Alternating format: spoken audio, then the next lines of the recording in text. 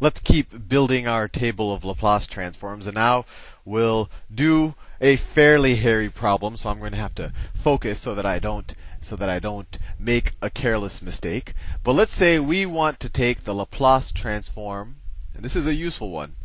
We want to take actually all of them we've done so far are useful. I'll tell you when we start doing not so useful ones. Let's say we want to take the Laplace transform of the sine of some constant times t. Well, our definition of the Laplace transform that says that it's the improper integral. Remember, the Laplace transform is just a definition. It's just a tool that has turned out to be extremely useful, and we'll do more on that intuition later on. But anyway, it's the integral from 0 to infinity of e to the minus st times whatever we're taking the Laplace transform of times sine of at dt. And now we have to go back and find our integration by parts neuron, and mine always disappears. So we have to reprove integration by parts. I don't recommend you do this all the time. If you have to do this on an exam, you might want to memorize it before the exam. But always remember, integration by parts is just the product rule in reverse. So I'll just do that in this corner. So the product rule tells us if we have two functions, u times v, and if I were to take the derivative of u times v, let's say that they're functions of t. These are both functions of t. I could have written u of x times v of x. That equals the derivative of the first times the second function plus the first function times the derivative of the second. Now if I were to integrate both sides, I get uv, this should be review, is equal to the integral of u prime v with respect to dt, but I'm just doing a little bit of shorthand now, plus the integral of u v prime. I'm just trying to help myself remember this thing. And let's take this and subtract it from both sides. So we have this integral, the integral of u prime v is going to be equal to this u v minus the integral of u v prime. And of course, this is a function of t. There's a dt here and all of that. But I just have to do this in the corner of my page a lot because I always forget this. And with the primes and the integrals and all that, I always forget it. One way, if you did want to memorize it, you said, okay, the integration by parts says if I take the integral of the derivative of one thing and then a function and then just a regular function of another, it equals the two functions times each other minus the integral of the reverse.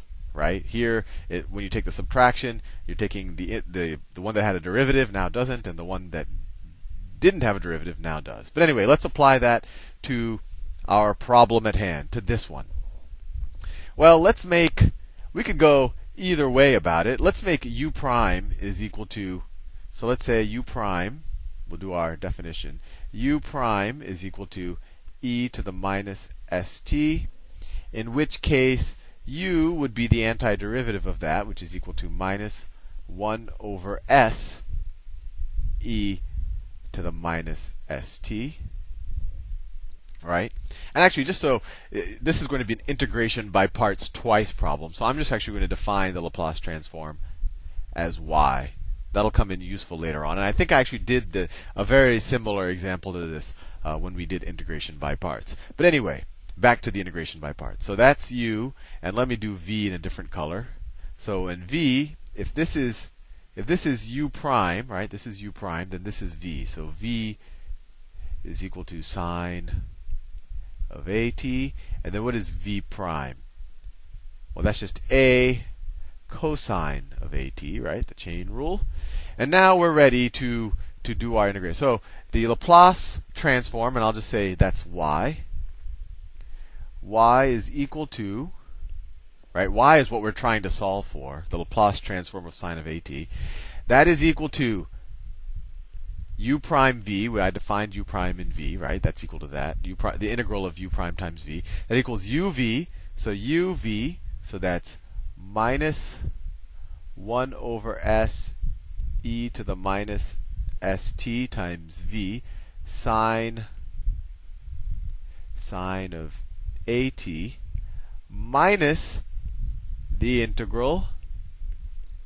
And when you do the integration by parts, and it's, this could be an indefinite integral, an improper integral, or definite integral, whatever, but the boundary stays. So we could still say from 0 to infinity, 0 to infinity of u v prime. So u is minus 1 over s, minus 1 over s, e to the minus st, times v prime, times a cosine of at, a cosine of at, fair enough, dt.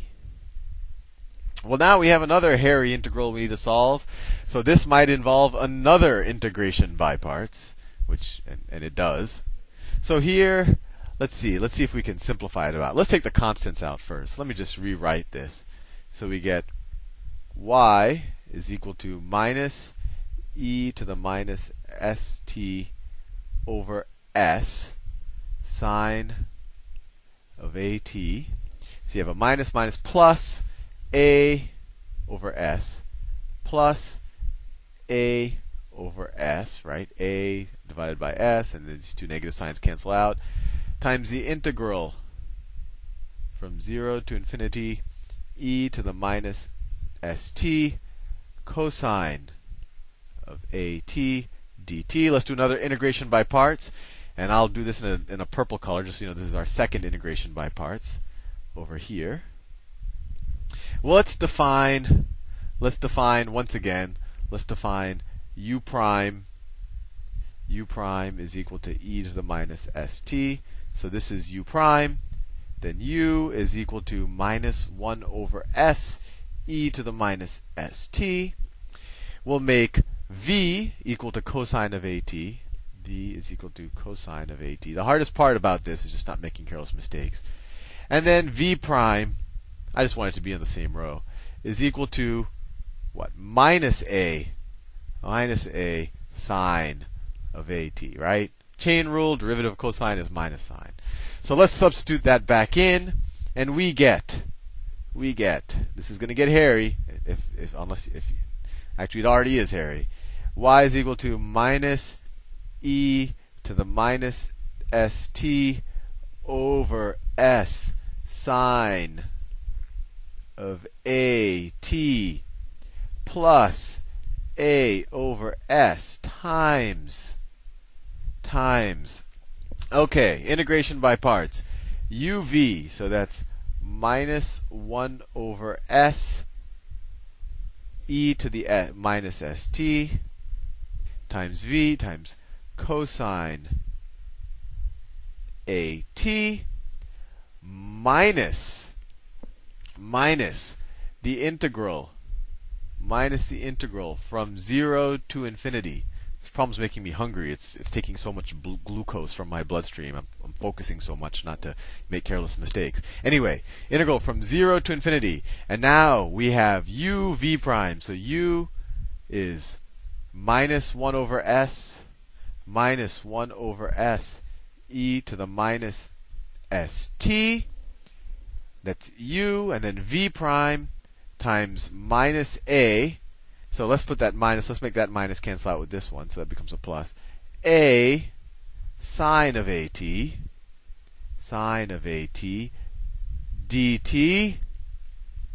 I'm starting to see the light at the end of the tunnel.